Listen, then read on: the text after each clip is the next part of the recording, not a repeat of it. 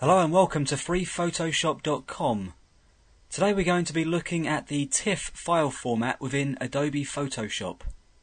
TIFF is a file format developed in the 1980s by a company called Aldus and is an acronym for Tag Image File Format. It's since been acquired by Adobe Systems, who seem to be referring to it as the Tagged Image File Format.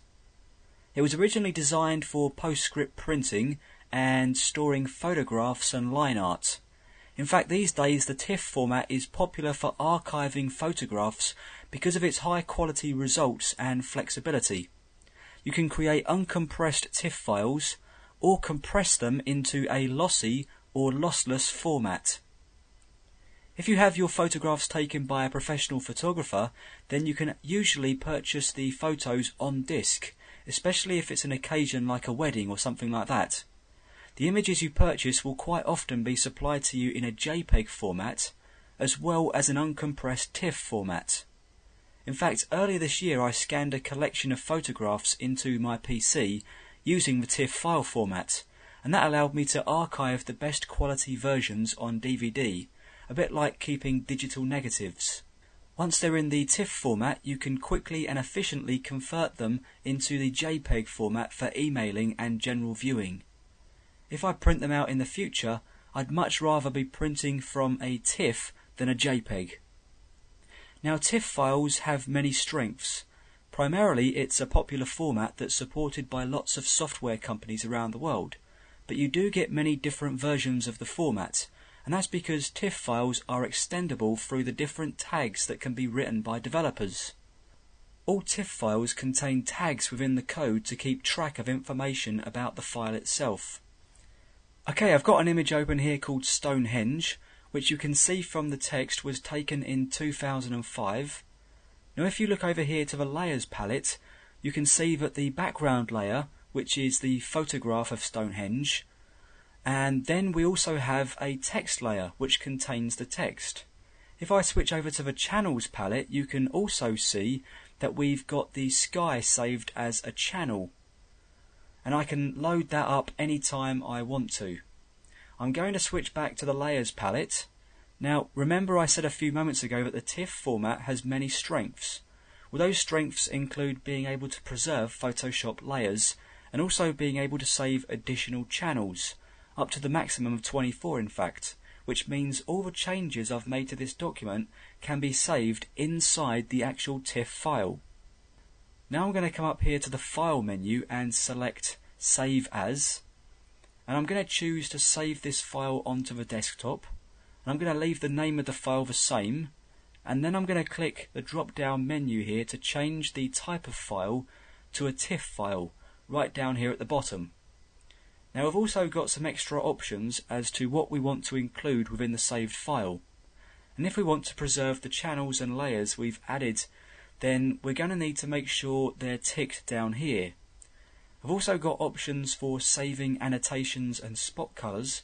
Both are dimmed at the moment because we don't have any of them in our image. We could also save the file out as a copy if we wanted to. Okay, with the channels and layers selected, I'm going to click the Save button, which will bring up the TIFF options. First question we're asked is, what kind of compression do we want to add to the file? None means no compression at all will be applied.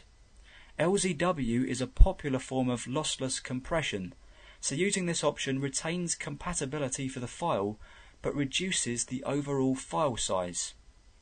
Zip is also a lossless compression scheme that's gaining popularity, although at the moment it still trails behind LZW. We also have a JPEG compression option, which is basically going to embed a standard lossy JPEG file into the TIFF format.